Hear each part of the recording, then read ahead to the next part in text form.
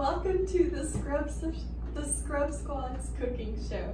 We've collaborated and found the very best recipe for Cajun cooking and jambalaya.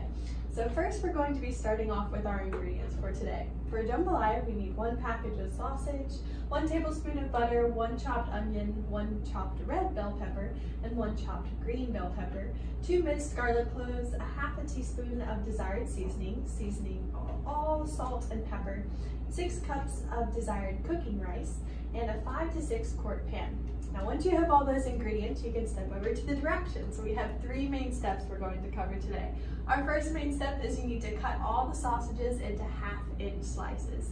Melt the butter in a pan over medium-high heat. Add in onions, peppers, and garlic to pan. You need to stir it occasionally until the vegetables are soft and the sausage is lightly browned. Once that's all completed, you can step to number 2. So stir in all the seasonings and bring the mixture to a boil. For number 3, you need to gently stir in the cooked hot rice and cook for 3 to 5 minutes or until heated thoroughly. And then you can enjoy your jambalaya. And now sensation and perception are really important when cooking jambalaya.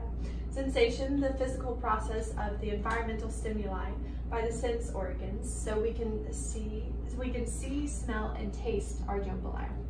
And perception, the psychological process of interpreting the sensory information.